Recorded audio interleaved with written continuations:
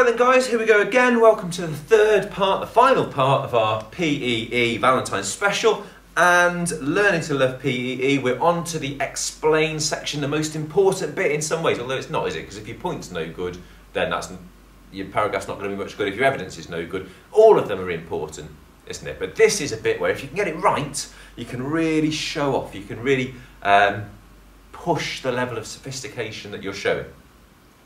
Right. Explanation then. What should be in a good explanation? Well, first of all, you need to explain how your quotation supports your point. So you should be writing about both your point and your evidence.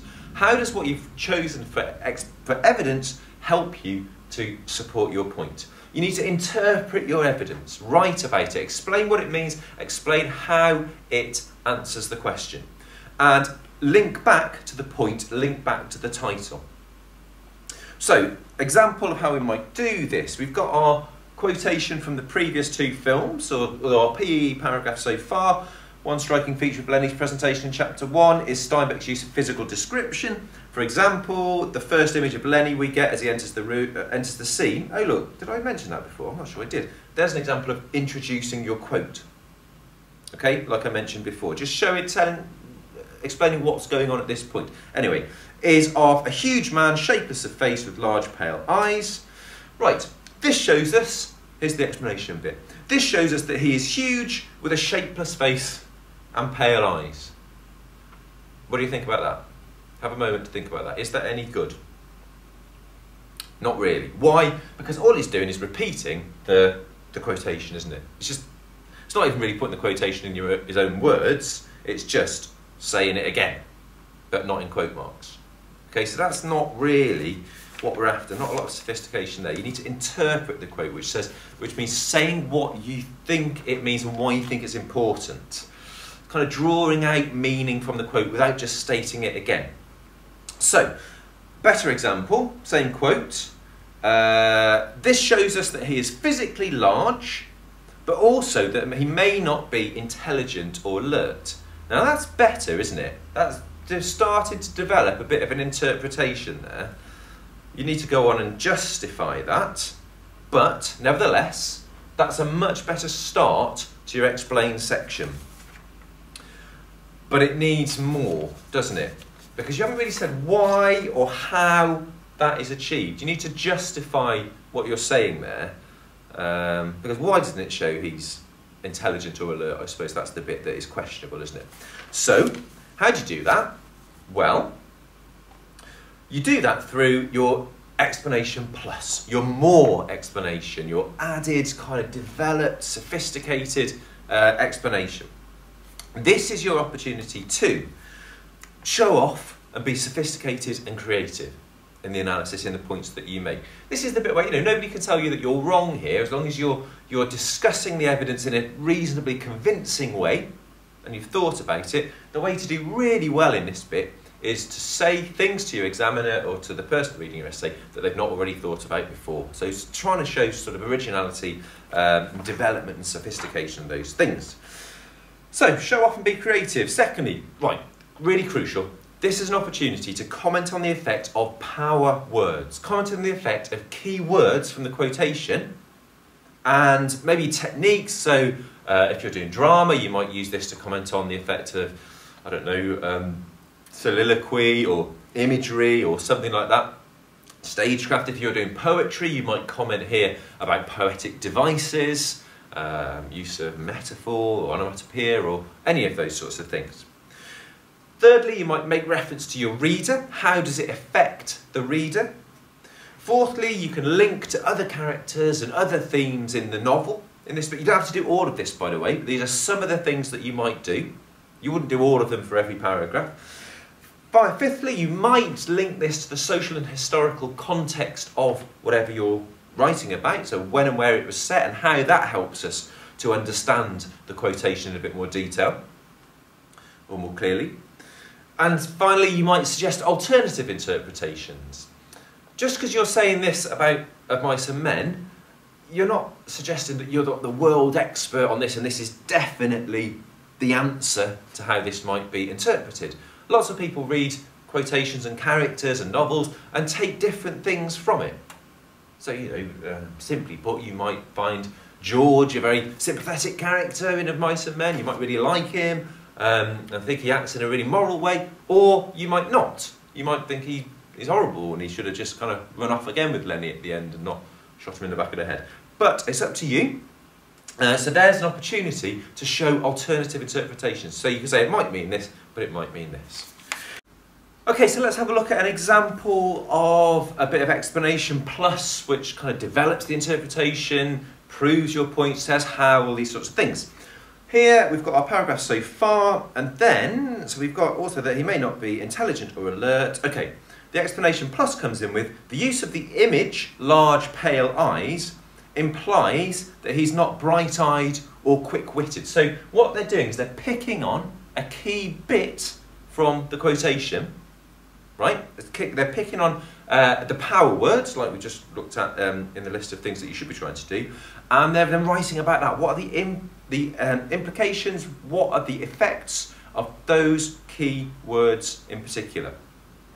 Now, this student's trying to suggest, I suppose, that large pale eyes suggests a sort of dullness, doesn't it? I mean, eyes are really important in literature and in characterisation and in knowing people, isn't it, and getting on with people. And so they're trying to draw that out. Large pale eyes implies not bright-eyed or quick-witted.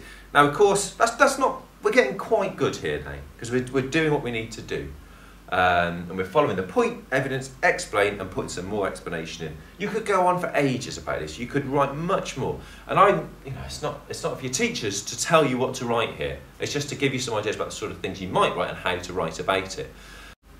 Okay, so let's now have a look at a paragraph that does this really well. I'll read this in full because, this is an example of how you might write with a degree of creativity within the PEE structure. Okay. One striking feature of Lenny's presentation in chapter 1 is Steinbeck's use of physical description. For example, the first image of Lenny we get as he enters the scene is of a huge man, shapeless of face with large pale eyes.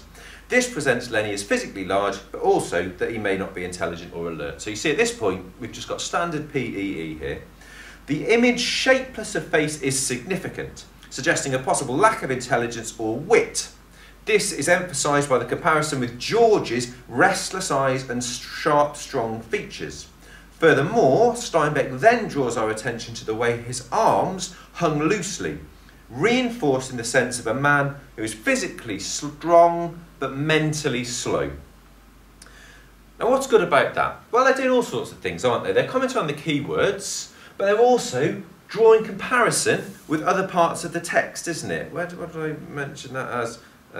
Linked to other characters or themes or ideas within the novel. Is it because they started to write about George and how he's used comparison with George? They've even brought in a little bit of extra quotation in there. It's fine to do that. You don't have to just stick with what you've got here. He then also talks about a different but related point about how his arms are hanging. So it really develops this idea in quite a creative way, sees it through. This is an example of how you don't need to see point, evidence, explain, particularly if you're going for the very highest marks, as an absolute straitjacketed PEE, finish, PEE, finish. In your explanation section, you can improvise a bit. And you can just write about what occurs to you as being most interesting or most relevant or sort of sophisticated, interesting things to say about the quotation. It's actually really enjoyable when you get the hang of doing this because it's like a little puzzle, isn't it? It's testing your ability to think of interesting links and ways to interpret the quotation and write about the language. You can get to a stage, believe me, where you can really enjoy that aspect of English and that aspect of thinking, that way of thinking. This is real analytical thinking. It's exciting when you can get the hang of it. And you can all get the hang of it if you structure yourself in the right way. So, to finish off then, useful phrases. Some examples, you can use totally different phrases if you want to, but helpful phrases that students have found in the past. Use of the word something suggests or implies that something. So that's a good way to comment on power words. This reinforces or this amplifies the sense that, I love that one, this amplifies the sense that Lenny is physically strong or whatever. Like an amplifier, it kind of turns up the the volume of that idea. This reminds us of the word something has strong connotations of. If you've learned about connotations or denotations, it kind of, a good example would be when he's described as like a bear. What are the connotations of a bear? You might say in some sense it's kind of cuddly animal, but also, not that I've been cuddling many bears, but there's a real undercurrent of danger there, isn't there, with the bear? There's an undercurrent of violence. Then he's also described as similar to a horse, isn't he, in the way he drinks. For me, horses are seen as quite sort of strong, but not necessarily very intelligent animals, although I did say that to a class once and was absolutely harangued by some students who thought the horses were very intelligent. I don't know, I'm not wishing to offend the horse community, so whatever you think, there's alternative interpretations. Which brings us to, alternatively, it could be argued that, or whatever. Whew, so, there we are. That is pretty much what I've got to say about point, evidence, explain. How can I finish it off? Just to say, it's a really useful thing to get your head around, really useful for your assessments. Don't see it as a straitjacket, but see it as a structure which then helps you write in sophisticated and exciting ways. Okay, right, off you go.